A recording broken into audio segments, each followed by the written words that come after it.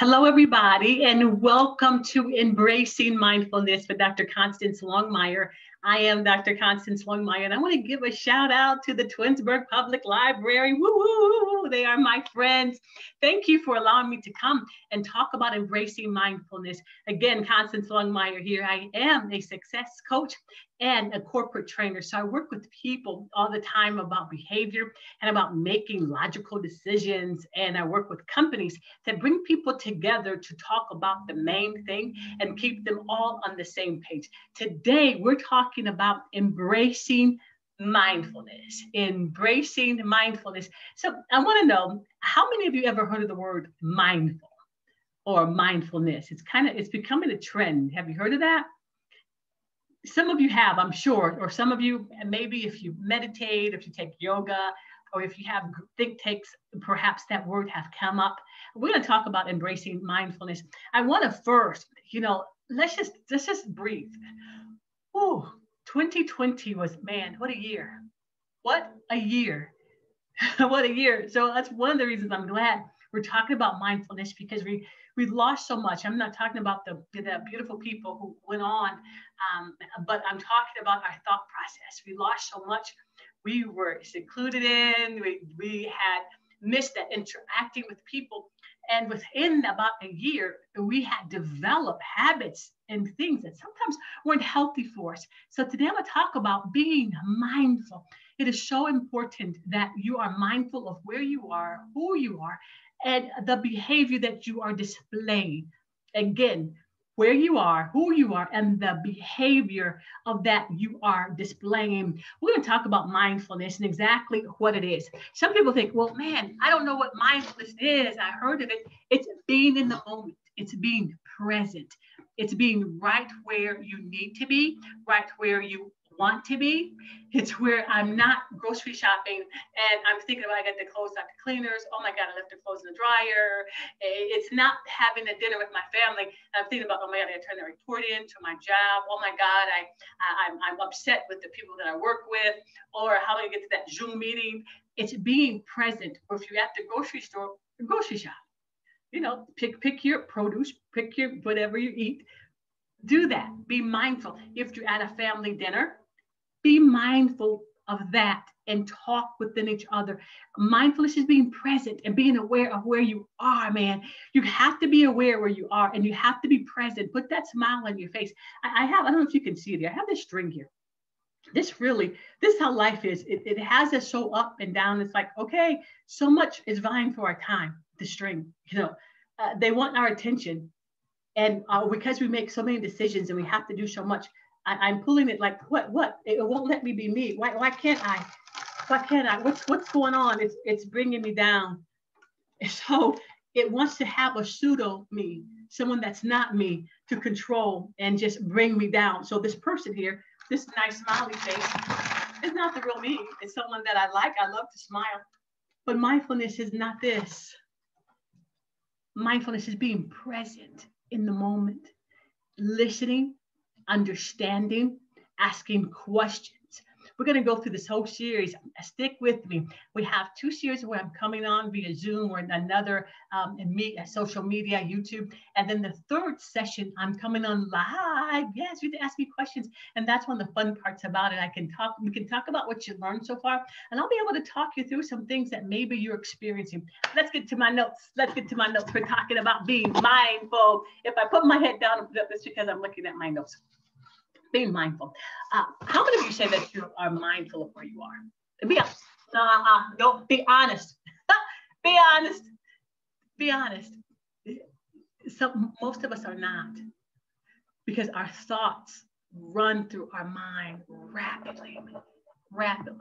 According to some psychologists, we think in our mind 15, depending on what you read, to 80,000 thoughts a day.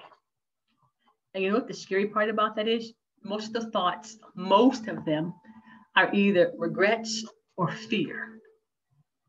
Imagine 50,000 to 80,000 thoughts in our mind a day. And most of them, and again, a lot of them are repeated thoughts. They're not necessarily new thoughts. It's the same thought over and over and over and over again. We're thinking about it in various ways. But most of all of those are regrets. And I don't mean those type, well, I wish I would have married this one, or I wish I would have married that one. It's more, some of them could be regrets as far as, man, why didn't I get the meatloaf instead of the chicken? Or why didn't I buy that dress or this one? Or why did I take that position? Why didn't I speak up for myself? So a lot of your thoughts are those things. So being mindful has to do with controlling your thoughts, just thinking in the present and being exactly where you are. It's not pulling in. Remember my string? It's not being controlled by all those 50,000, 80,000 thoughts where you're all discombobulated. And the one that dominates your mind, that's the one you continually think about over and over and over again. Stop the madness. Become mindful about who you are. Man, you have this beautiful life, your beautiful family, wherever you are. Take the time to enjoy where you are. Be present and be mindful where you are. And if you find yourself in a state of mind, accept things. Sometimes you want to change everything. But to all of us who are like to control, and because I'm one of them, I don't control sometimes can have a negative connotation. I just want things to run in proper order. So those of us who always want things to run proper order 24/7, newsflash, it doesn't, not all the time. The best made plan sometimes it can come through as flawed. But we're going to talk about mindfulness and how even in those situations we can pull ourselves in, so we're not being controlled and we're not being pulled by a balloon with a smiling face. We want to make sure that we are in control of our thoughts. Those 80,000, 50,000 thoughts, once they get into our mind, we start acting them out. We start acting them out. Depending on what we think about, if we're not mindful, we'll become curt. We'll become snippy. We'll become angry. We'll become people that we are not, because the thoughts that I have are dominating my mind. There's something within those 50,000. Either I'm fearful about something. During this pandemic, there's a lot of emotions came to focus, and a lot of things where people thought, am I going to make it? What am I doing? What's going on? Will we be okay? So a lot of those thoughts controlled us. A lot of those thoughts are controlling us now because we're not really sure. Some of us are really sure. Do we get this? Do we get that? Is it the Pfizer? Is it the Johnson Johnson? And we go on and on and on instead of just, okay, I'm going to stop. And those of you who subscribe to pray. Those of you who subscribe to meditation or both, do both. But whatever it is, do something. So you are not running around here like, like the guy in Home Alone. You want to be controlled, because if not, again, you'll be snarky, snippy. You'll be one of those person that people are like, no, I got to stay away from her. I got to stay away from him because they're not themselves. Lately, they've been discombobulated. Lately, they haven't been themselves. So I'm just going to back up and leave them alone. One of the things that you can start when you be mindful, get up in the morning and start being mindful. Sit still. And this may be hard for some of us because I get up, I get going. I get up, Lord, help me, keep me in my prayer. I get up, I look at my calendar. I try to get to my assistant so we can map out my week, my day, whatever it is I have to do. And I'm off. I'm making decisions all the time. And some of you are like that. If life is in high demand, whether you have children, toddlers, babies, or jobs, things that are coming back, where people are going back to work, some are working 2 days, 3 days, and some days off. However, life is having you to try to get back to what I call this new normal, we can get discombobulated. So we need to take the time in the first thing of the day to slow down. Make yourself, I hear you. Do not talk yourself out of it. Sit down and make yourself think. Like, this is what I have to do. I'm going to wake up with a grateful heart because I'm grateful that I'm alive again in this day. I'm mindful of what it is that I have to do today. And I want to be present in the moment. In this moment, I don't care if it's raining outside. I don't care if it's snowing outside. I don't care if the sun is shining. Be present in the moment. Just sit there and take it in. Inhale. Exhale. One more time. Do it with me. Inhale. Hold it. 1, 2, 3, 4, 5. And let it out. you feel much better. I do that practice a lot, even if I'm upset, and this is a good practice to have, I breathe. I don't breathe like one of those bulls, but I start to breathe within myself, because when you're angry and upset, you can say things, you'll be upset. You want to breathe in and breathe out. You want to be mindful of where you are, and you want to be mindful of what you're doing. Whenever you feel emotionally ill, now emotionally ill has to do a lot where you're out of your natural order, where your emotions are taking flight. And again, I'm going to use my friend here a lot, where our emotions are taking us all over the place. We need to identify where our thoughts are. Where are we? What are you doing? And it's not, I'm going to tell you something. A lot of times people would start to think, oh, is this, I have forgetful. I'm so forgetful. No, you need to be more mindful. In some cases, some people may be forgetful. But I think if we become more mindful of where we are and we slow down, get off that gerbil wheel of life. You see that gerbil wheel where the gerbil go around and around?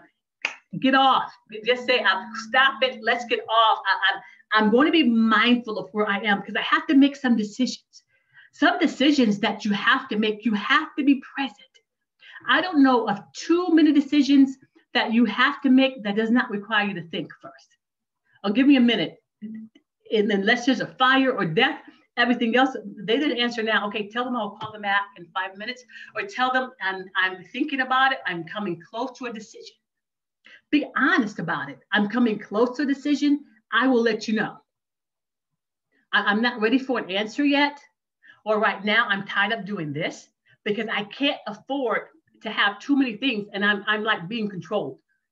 I don't know what I'm doing. So again, when we feel this cognitive distortion going on, we're all over the place, all over the map. We need to take the time to say, wait, stop. I need time to breathe. Even if you're in a discussion and the discussion is high-spirited, or the discussion is becoming a little more high-spirited than you're normal with, just say, look, I'm at my point of saturation right now. I need to take a step back. I don't want to display anger. I'm at my point of saturation. I have to step back. I have to stop right now and think and breathe, because I do not want to say the wrong thing, nor do I want to act the wrong way.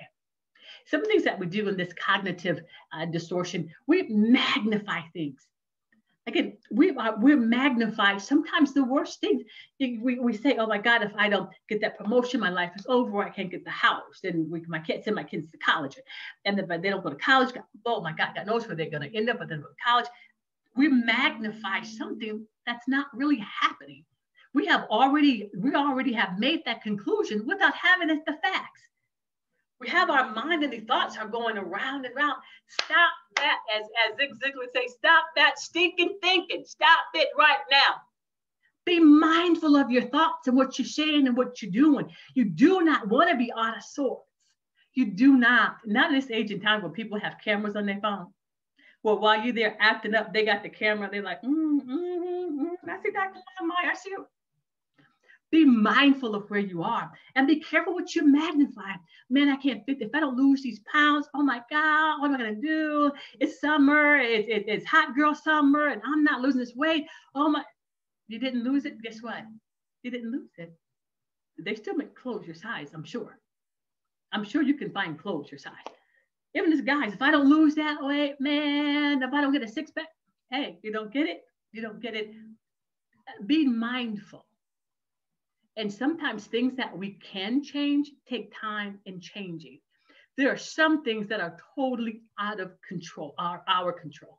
I could plan a picnic for tomorrow and get everybody ready, then it's going to rain. The picnic. I had no control over the weather. I can hope and wish and pray that it'll be sunshine, but if it rains, things were out of my control. So know the difference between what's in your control and what's out of your control. You really can't control another human being as much as you want to try. At some point in time, it's going to come up to rebellion. So what you can do is display and share your feelings, your actions, your emotion. This I get upset when, or I feel a lot of sorts when this happened, Or if you're going to your job and say, we had a meeting yesterday. I have some questions about that meeting because when I left, I felt that. I wasn't comfortable in sharing my thoughts because I thought they would not be accepted. So remember, be careful what you magnify. If someone says, if I ask somebody out, man, and they say no, they're not gonna, I'm gonna be on social media. They're going to talk about me. I'm becoming me. No. Where is that coming from? Who is feeding that into you that you're thinking that? Stop it. I'm gonna get a t-shirt that says stop it. Just stop it. I'm gonna say stop that ugly thinking. Stop that stinking thinking. Just stop it. Be mindful. Again, some things are out of your control. And some things are in your control. Some things you can control, like your behavior. I can try to be mindful and control my behavior, control my actions. But as far as the weather, some things that may happen on my job, a layup, I did all. Someone could have done all that they can, but their department closed, the department moved to another state. That's out of your control. The thing you can do, be mindful of where you are and be honest. I can't control that my job closed. I can't control that my job moved out of state. I can't control that I now am in this position to find another employment or to start my business. But this is what I'm going to do. I'm going to do things that I can control. I'm going to a career center. I'm going to get a coach. I'm going to get someone to help me figure out this thing in life. Or I'm at a place where I need to do more. I need to be better. I'm getting to a stage of life where, there's some decisions that have to be made. There are some things that I know I can control. So I'm going to get someone, read some books, be mindful of where I am and the decisions that I'm making, and be a grown up and be mature about it. Yeah, I made that decision. Yes, I said that. I was in my mindful state of mind when I said it. So I can say yes, successfully, yes, confidently that I did it. Again, be careful what you magnify. Be careful because you don't want to magnify the wrong thing, because if you do that, it's not going to be good. We don't want to magnify the one thing. Nothing is filtering. Oh my God. Filtering, that's the one. Again, we're talking about cognitive distortions. Cognitive distortions. It's filtering occurs when someone gives us a compliment, but in there they give us some constructive criticism. Filtering is this. You did really good on your project, Dr. Constance, but part of it was we couldn't understand, and at times you talked a little fast, but it was an outstanding project that you did. Meanwhile, that person, I'm thinking about, boy, they said that, people didn't understand it. I'm filtering out the positive and concentrating on the negative. So be careful what you're mindful, what you are thinking of being mindful. All those 50,000, 80,000 thoughts, again, depending on what you read, be careful because you don't want to be thinking about the wrong thing and mindful about that. Because if you're mindful about the wrong thing, you display that behavior and those actions follow. So again, 2 words, stop it. Concentrate and be mindful on the good part. They said your presentation was good. And that's what you concentrate on. Or if your supervisor says, excellent job, you're doing good work, your mind, you're filtering, you're saying, I bet they don't want me to work overtime. I think they'll have to work Saturday.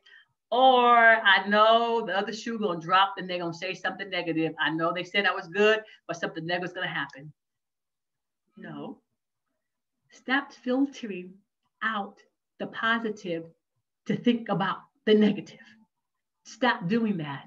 Stay in the positive. Say it with me. Stay in the positive. Stay in the positive. Do not filter out the good things. Stay in the positive. Embrace the good. Work on the bad. Work on the constructive criticism. Something, again, that you can control. If your presentation's too long, you can control the length of your presentation. If someone else says that you need more PowerPoints, you can control that. So remember, don't filter out. These are cognitive distortions. Do not filter out the positive to be mindful and think only about the negative. No, you want to be mindful about what you think about and where you are. Because again, I've said this several times now, your thoughts Where your thoughts go, there your behavior. Where your thoughts, here come your behavior. Thoughts, behavior, thoughts, behavior. You want to stop that. One of the last things you want to do, you heard of jumping jacks? 1, 2, 3, 4. Come on. You want to stop jumping to conclusions. Stop jumping to conclusions. Jumping to conclusions is often used when you don't know what the person's going to think, so you think what they're going to think. So you say what you're going to think. You don't know what they're going to feel, so you come up with your own assumptions as to how they're going to feel. Like, I know you didn't like it anyway. Did they say they didn't like it? What makes you so confident that they didn't like it? Maybe they're going to send you an email or a text saying that they did like it. They just didn't have time to tell you at that time. We jump to all these negative decisions and we try to be so mindful in them. No, mindfulness requires that you are aware of your emotions, of your thoughts, of your feelings, and you are, say it with me, present. You are present. You're there. You do not filter. You do not jump to conclusions. You're there. And you only can control you, and you control what you can control. You cannot try to control another human being consistently because they will not allow you to do that always. They won't. They're like, no, I'm tired of it. Only control what you can control and be okay with that. Grant yourself grace and permission to live your life, babe. Come on. That was snap. That was powerful right there. Give yourself permission to live your own life and do what it is that you have to do. You can do it. Honestly, you can do it. I'm serious about it. You can do it. Let's move on. Now, we talked about filtering. We talked about, what was the other one? Jumping to conclusions. You want to stop that. Stop all that. And let's move on to something positive. We want you to have a grateful jar. Mindfulness requires, this is mine. This is my grateful jar. Of being grateful. When I sit and I think, if you see, these are various pictures of me, if I get it kind of close, see me there. These are various pictures of me. I'm grateful. And things that have happened to me that I'm grateful for, I try to put in a jar. You can make one. Get it. This has just happened to be one of those ball jars that you can get from any store, almost any Goodwill or consignment, or if you know one of those discount stores, you can get it from there. It's just a typical jar. When you get up in the morning, you can't, oh, no, what happened to me yesterday? That was good. And I forgot to write it that night. Write it down, put it in here. What's going to go in my jar tonight? What happened to me was I did a Zoom for the awesome Twinsburg library on embracing mindfulness. That's going in this jar. What else happened to me today? I met up with a good friend and we talked. We had a good time. We were able to laugh. That's going in the jar. Another thing, how about plants? I love plants. How about plants? And plants make me smile. That's going in here. Because in those days, sometimes from like, man, the day, it wasn't a good day for me. I'm have to, what is it? What can I pull out? And I will be able to pull out, oh, I did a Zoom. That was fun. Pull another one. I bought plants. Oh my God, plants make me smile. Get a grateful jar. A grateful jar. Before you go to bed, write down, no one's going to really read it but you. Write down what happened that day that made you smile, happy. Again, not filtering, not jumping to conclusions, not magnifying the ugly. What was the good thing? According to psychologists, and I just read this, some of the psychologists at California universities, they're saying that those who journal and have grateful jars, they have a better quality of life. They have a better quality of life. Another thing you can do, get a journal. This is my journal. I'm not going to open it because I want you to see what's in it. But this is my journal. I went to a conference with my friend, Dr. Rachel Talton, and she gave us these awesome pink, and if you know me, I love pink, this beautiful pink journal. So I write in it. what's going on, what happened to me that day. I write in it not only my natural dreams, but my aspirations and my dreams for my life. What is it that I want to do? So I try to put that there in my journal. And I have that tenacity about it. And in it, sometimes, can I be honest with you, sometimes I'm writing my journal, not always am I happy. There's some things that happened to me that, man, it hurt my heart. My mom passed. That hurted my heart. So I wrote how I felt about that. And in my writing, I wrote a book about that. So I want you to be mindful. Get a grateful jar. Be mindful. Start journaling. Be mindful. Be present where you are. Enjoy life. Come on, put your hat on. Sit back. Put your smiling face on. Take a selfie. Be mindful of where you are, who you are, and embrace mindfulness. Your life will improve. Your health will improve. And psychologically, you will improve, and your behavior. It's a win-win. When you embrace mindfulness, you be in the present. I'm not thinking about other things around me. If I'm at work, I'm thinking about work. I'm giving it my all. If I'm at the grocery store, I'm present. If I'm on whatever my job is, I'm present. Doing this Zoom, I'm present. I'm giving it my all. I'm present and I'm mindful. I want you to embrace mindfulness. It will work for you. It's the best thing that you could do for you to reduce worry. Reduce worry. Our mind, there's three parts of our mind that we bring in information. One is encoding, and then there's sensory storage. Right there, I'll stop at sensory storage. Sensory storage is our short-term and long-term memory. Information comes in, our encoding that says, okay, all right, this is information. Do I need it? Not need it? If we don't need it, short-term memory is less than a minute. Long-term memory is there.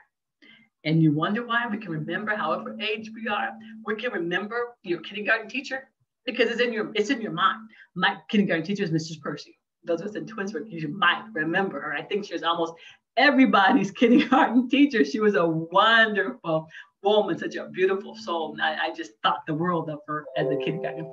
But this is what you have to do to be mindful. That what's coming in, if it doesn't need to be there, you know that button on the computer starts with the DEL, delete, delete, delete. Delete it out. So you can live this beautiful, magnificent life, being mindful and not being tugged by all those thoughts.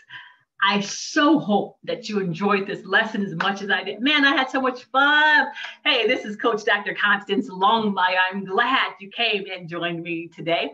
Come back again next week. I have another lesson for you. Do me a favor, go to my website, drconstancelongmire.com. I have something you can download, drconstancelongmire.com. You'll be able to download some tips on how to remain a mindful leader. Thank you so much, and I will see you soon. Have a good afternoon.